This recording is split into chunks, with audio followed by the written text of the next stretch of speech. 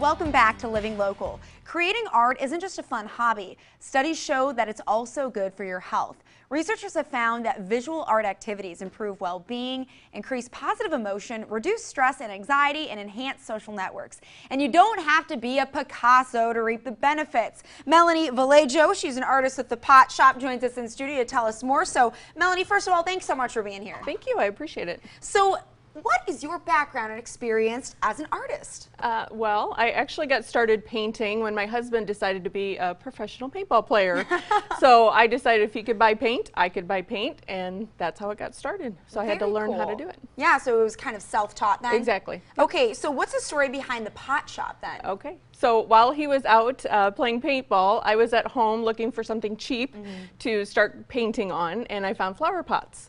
And so flower pots is what I would do, and as he came home, the girls and him from the paintball field, they'd ask if I was still in the pot shop painting flower pots. Aha! So the name stuck, and no one forgets it. No kidding, it's a great name. Now, for the Pot Shop, you host a variety of painting classes. I do. So what kinds do you offer? Thank you. Anything from canvas to wood. I've done a lot of bridal parties where they come in and do wine glasses for their wedding reception. So I have a couple of options on the table that I do. This is one of the classes that I have coming up at the end of August, so it's a little welcome sign for fall. And then in September, I have the pumpkin class also coming up. Melanie's getting me all excited for fall and Christmas because of all the wonderful examples that she brought in. So yeah, you do things seasonally. You can also do things catered to events like a wedding or a bachelorette party. So you mentioned a few of the groups that you can accommodate. What's the number of groups, and then what types of groups do you often accommodate? Sure. So I have a personal studio that I can hold up to 14 artists at one time. I've also done them at breweries and went in and did some wine glass classes. I've done them at Him and Henry Hospital. They had a large group of about 30 people doing a breast cancer survivor class. So we've done pretty large groups. So if someone contacts you and they would love to have you host one of these painting sessions, what sort of questions do you ask them to kind of set up the perfect event for them? Sure. So I do host two different types of parties. I put out parties myself, so if somebody doesn't have another person that's interested in doing an art class, I will put those out so an individual can sign up for those classes. And then if you want to host a party, then I just kind of walk you through, like, what type of things do you want to work on? Do you want to do a canvas? Did you want to do a wood class or a wine glass class? And then I would talk you through different options that I have and the costs, and based on that, then we would come up with an option. Now, does someone need to have a lot of experience with artwork before they do one of these classes? Absolutely not. Just come with an open mind, have a lot of fun, bring your friends. And like I said, I like to do a lot of individual coaching. That's why I don't do, some of the larger classes. I like to be able to, take a new artist and make them feel like that they've created something special for their home. So I do try to do the smaller classes so I can give that time. And Melanie, I noticed that a lot of these painting classes are becoming more popular. So what do you think sets yours apart and makes them unique?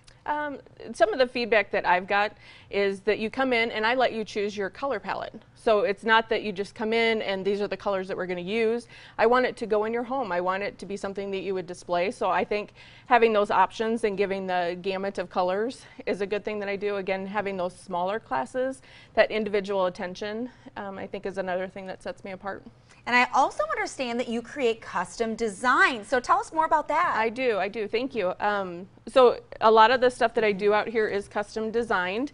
I'm starting to do door hangers for the different sporting events coming up for the schools.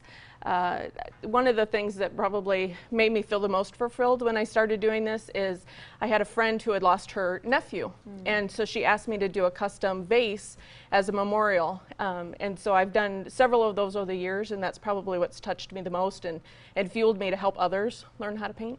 Wow, that's a great way to remember someone, and a way that you can use your passion, which is art, to give back and help others through that. Why are you so passionate about sharing and teaching art? Sure. Part of it is my faith. I like to do a lot of things that revolve around my faith and be able to share that experience. But as you said at the beginning of the segment, it is very therapeutic for people to come in. It's a bonding experience for some people who haven't painted. They go home feeling good about themselves, and that makes me feel good. Right, that's amazing. Now, personally, do you have any certain projects that you enjoy working on more than others, or certain classes you enjoy hosting more than others? I think if I have to think about just an area that I like to do, I think the classes, probably teaching, is my favorite. I've met a lot of wonderful people. I think we have some pictures of the classes that I've done. I've been in touch with people that I probably never would have met.